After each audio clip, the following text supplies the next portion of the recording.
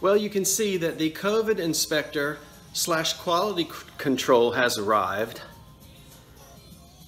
So we're waiting to see if we can get clearance on this particular packing box. It looks like it's been dented on the bottom, so we may have to go back to the post office. We're waiting to hear from inspector number 1. How does it look, Kit? Have you made your decision yet, old Kit? You're not sure? I promise you there is nothing in this box. But anyone who has we have approval. Do we have approval? We have approval. Okay. Okay, sweetie. There's an old curiosity shop. Every once in a while I go by there for the fond recollections that lie there in that old curiosity shop. Well, I am safe and sound at home in my creaky Windsor chair, sipping on a hot cup of something, and we'll talk a little bit about some of the pieces that I saw today in the thrift shop. Johnson Brothers, Old English Countryside. I know we were talking about Friendly Village a while ago. That's a pattern lots of folks enjoy. And then I saw this piece down here in a mid-century color. I'm leaning towards Anchor Hocking. That looks a lot like, and I always forget, is it Serrano or Milano? I always get that wrong. You can see I'm down on the floor. And what do I see here? Oh, a piece of Delft. I wasn't really sure about that. I'm going to pick it up and take a look at the underside of it in just a second. It's pretty. I don't think well, no, I know I didn't buy it, but I did like it. Made in Holland. And these hand-painted plates were nice with the cherries on there. I think there were 2 or 3. Decorative, I suppose, rather than to actually eat off of. I remember, you know, there was so much on this particular shelf. What do I see? Oh, there's Indiana glass. And if I remember, that's called floral and pineapple. I always get that confused. Now, I like that in amber, but I don't care for it so much in crystal. Now, this egg we're going to move, and I immediately thought of Georges Briard, which isn't his real name. I can't remember his real name. But it's not, at least it's not signed. It had wooden handles there, very 1960s. How much is it? $6. It wasn't on sale, and I didn't buy that. I mean, I could have. Definitely a Georges Briard kind of a piece from the 1960s. I kind of liked it. Didn't buy it, though. Oh, there's that blue console bowl again. Really pretty color in blue. And I think it's still at $10. It wasn't on sale. And again, I decided I would wait. I think I'll be able to grab it on half price day. I'm hiding it under that big shell. Oh yes, now I certainly recognize this as a piece of Fostoria. I can't remember the pattern on that. It's not chintz. I know the chintz pattern very well. It's the pattern my grandfather bought for my grandmother back in the 40s, and we ate off of it every holiday. It's in my mother's china closet right now, and I'm going to get her to talk about it one of these days. But a pretty piece of Fostoria in elegant glass. Now this I did buy. I still haven't looked it up. In fact, it's still out in the car. I think it's Cambridge. You know, they're not the only ones that made this beautiful blue color. Several companies did. Duncan Miller made a blue such as this, and so did Fostoria. I should know the pattern, but I can't remember. It's just, I just love that color. $2. Put that in there next to the coffee. Let me take a sip of my coffee, by the way. How's everybody doing? It has been one heck of... excuse me. It's been one heck of a day. Now, this thing is a candlestick, and we're going to turn it upside down. There you go. That's, I want to say oyster and pearl.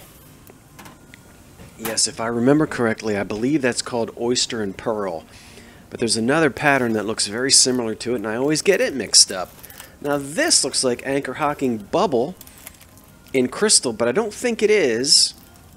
It's a, what is it? Sort of the shape of either a leaf or an apple. I decided not to buy that. But I have a good time even when I don't buy too many things. Spinning around there and looking at all the floral vases, hoping to find some green uranium. I'm ducking down and looking back there. This was a funny looking thing. It reminds me of a mat in a bathtub somewhere. I don't know. And that's nice, but let's see, a cobalt bud vase. And there's, I think that's a piece of Avon. I didn't pick it up. Well, I do pick it up. Probably the Avon in the ruby color. And that thing was, well, I guess I'll go back to it. Now, something's fishy with that. I'm going to let you see the inside. Looks like milk glass. And then there's a tag on it. I think I'm going to bring it into the camera there for a second. There we go. We'll let it focus. I haven't looked up glass creations by Larry. I don't know who Larry is. But I think that's a... Is that an Anchor Hocking vase? I think it's a vase made by someone else that Larry has decorated. That's not old, but it sure does look like it's got some uranium in it, doesn't it? Well, I've gone to the crystal aisle here. Aha! There we go. There's Anchor Hocking. Now that's called Old Cafe in crystal. I sold a few pieces of that in ruby red at Christmas time. Mid 1930s, 40s pattern by Anchor Hocking. That's a federal piece. I like that. It's kind of deco. I don't know the name of the pattern on that, but it is a federal piece. I think you saw the F in the shield. Now that's not old. The piece that had the frosted fruit in the middle of it. Now let's see. What am I going to come across next? Oh, there's a bicentennial plate. You know, I recorded this morning. I went out to my shop around 9 o'clock this morning, and I'm just now watching this at 7 o'clock at night, so I'm forgetting everything I saw this morning. Doing a voiceover. Aha! Now what is it? Well, it's either Miss America or English Hobnail. English Hobnail by Westmoreland, or Miss America by Anchor Hocking. Now this piece threw me off. What do you see it and you immediately say, oh, that's Open Lace by Anchor Hocking, or also called Old Colony. Old Colony, but look at the bottom, it is polished. Anchor Hocking didn't do that, and to my knowledge, they didn't make Open Lace in a green, in that particular color. They made it in pink, and I believe in crystal as well. Many companies made imitations to Old Colony / Open Lace, but boy, I'm really taking a look at this because I've never seen it in that color. So what am I saying? I don't think it's Anchor Hocking's Open Lace. I think it's made by somebody else. I think it's got a little bit of uranium in it. And I'm going to put it in my cart and bring it home. It's actually out in the car. I still haven't brought it in the house because I got tangled up with other things, but I can't wait to do some research on it and try to figure out who made it. And I do believe there's probably a little bit of uranium in that, so it's probably going to glow under a black light.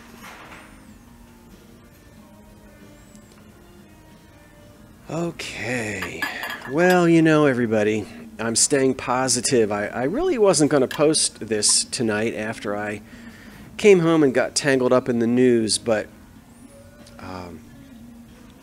I'm remaining positive. I hope you guys are too. And now that's a divided dish.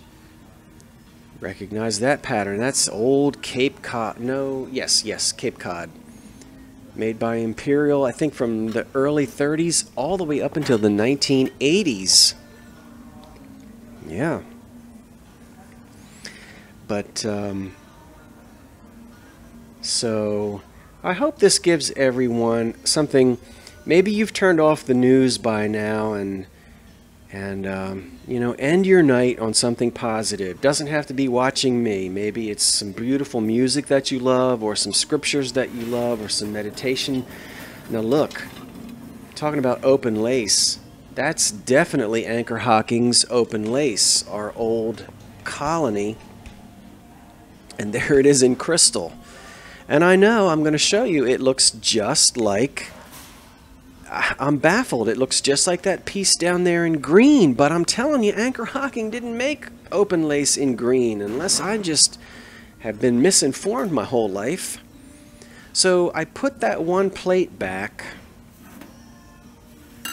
I will buy Old Colony occasionally if it's in pink. And if my old college roommate is watching, he collects it.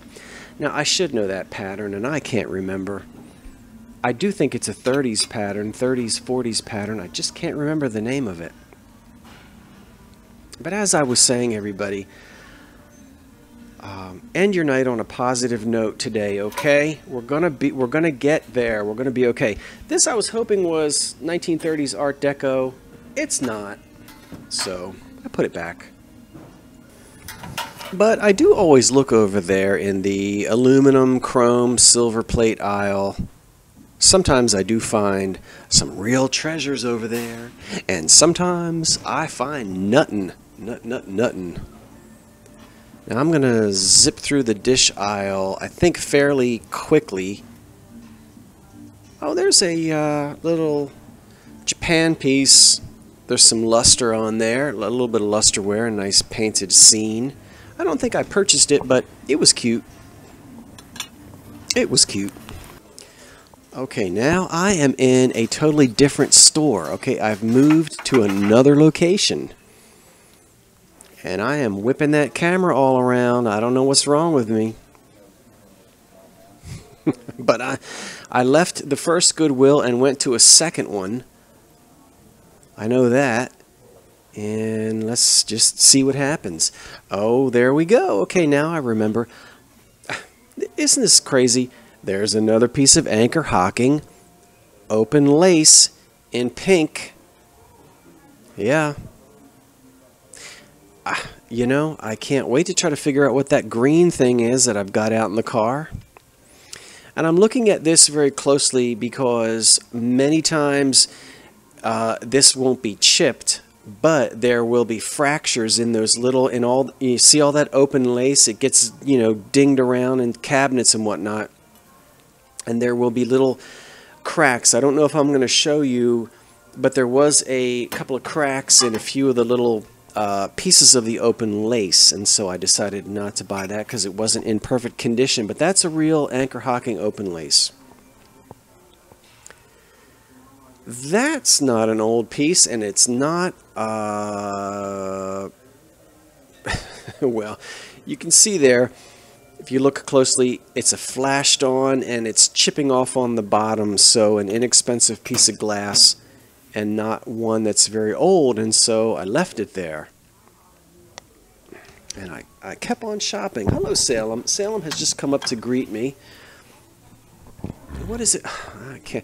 This has to be the open lace. I promise you I'm in two different shops. I really, really am. And I don't know. Maybe somebody dropped off a few boxes in one shop and a few boxes in another. Sometimes when it doesn't sell in one store, they'll ship it off to another, but they weren't both Goodwills. Now that is called Heritage. I can remember the name of the pattern, but I can't remember who made it. It's a late mid-30s into the 40s pattern. Heritage, I believe. I just can't remember who made that. Salem is getting back in his sleeping tent. There's a piece of glass in the sandwich pattern. Okay, can I do this quickly? Anchor Hocking made it, Duncan Miller made it, and one more company, I think Indiana. I'm going to put it down because it was not Duncan Miller. Now, the Duncan Miller sandwich glass is the best, I have to say. It's much higher quality than the Hocking or the Indiana sandwich.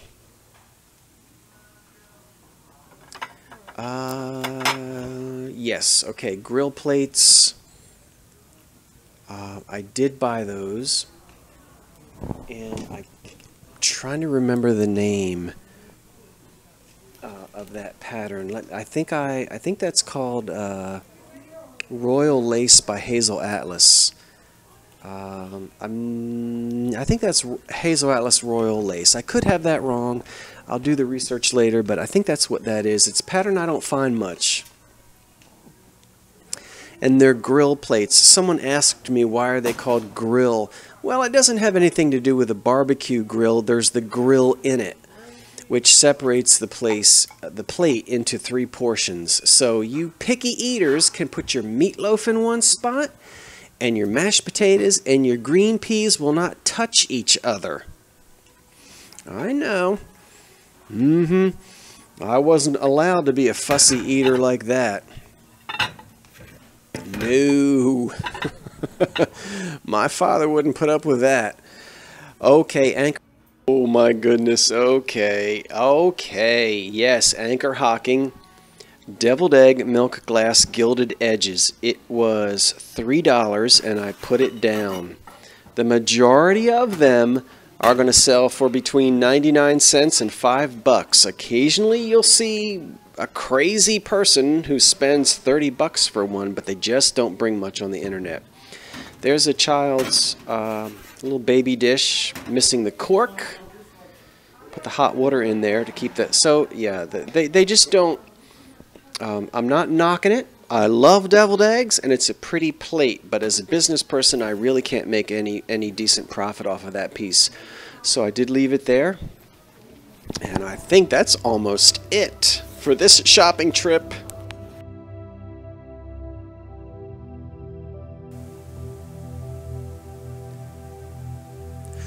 Well, before I close tonight, everyone, and Salem gives that last little tiny meow, I just want to say thank you for watching, and I hope you're taking care of yourselves.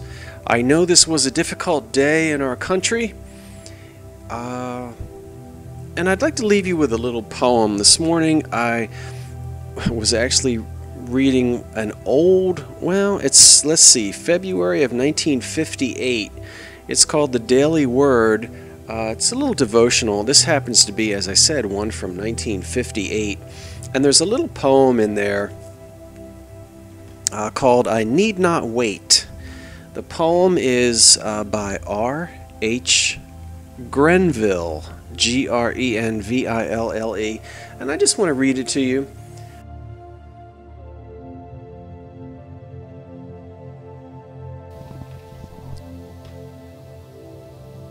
I Need Not Wait by R.H. Grenville. I need not wait for snows to melt before I start to sing. I do not need the proof of leaves to make me sure of spring. For April is a state of heart, a season I have found, that those who are in love with life enjoy the whole year round. Come sun or snow, come rain or shine, it is good to be alive, deep rooted in the Father's love. I reach and grow and thrive. Each cell a tingle, nerve attuned, renewed in every part. I need not wait for snows to melt to have an April heart.